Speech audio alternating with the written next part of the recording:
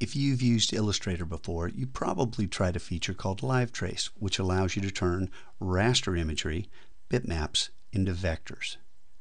Well, the folks at Adobe have taken this to another level with a feature called Image Trace. In the window menu, go down to Image Trace to open the Image Trace panel. Select your bitmap image. You can choose one of the presets or dial in your own custom setting. I'm going to use high color just to show you what the default generates.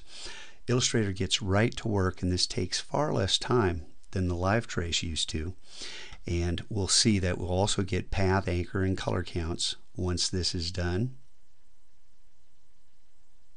And we've got 12,000 colors and 15,000 paths, but the fidelity of the image is remarkable. And if you dial this up all the way, it gets even more so. You can compare your tracing result to the source image to dial in the results you want. You can see the outlines to see just how many vectors you have. And if you want, you can go ahead and expand this to begin to work on the art itself. Well, there you go. There is the new image trace in Illustrator CS5, and as a special bonus, the reason why I use this wacky image as my gravatar.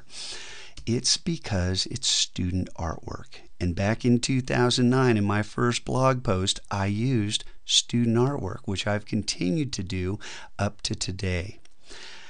Featuring student artwork, I believe, is the role of every teacher.